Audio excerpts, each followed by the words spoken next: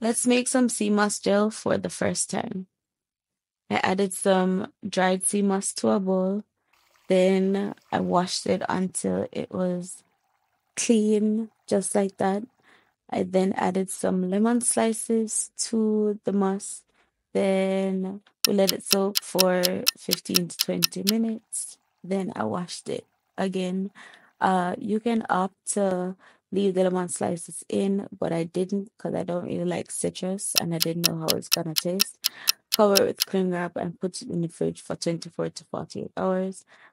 Take it out of the fridge, remove the cling wrap. It should look like that, swollen and rehydrated. We're gonna put the rehydrated moss into a blender. Then we're gonna add filtered water or spring water to the moss. Cover the moss with the water. Then we're gonna blend it until it has a nice, smooth, custardy gel-like consistency because we are making sea moss gel. And then we are gonna pour that into a jar. I chose a mason jar because that's what I have.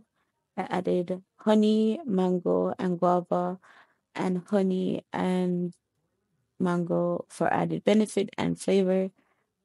That's how we make sea moss gel. I take 2 tablespoons a day or add it to my favorite beverages. Put it in the fridge, and we are good to go for about a month. Thanks for watching. Subscribe to my YouTube channel and follow me on Instagram and Facebook. Bye.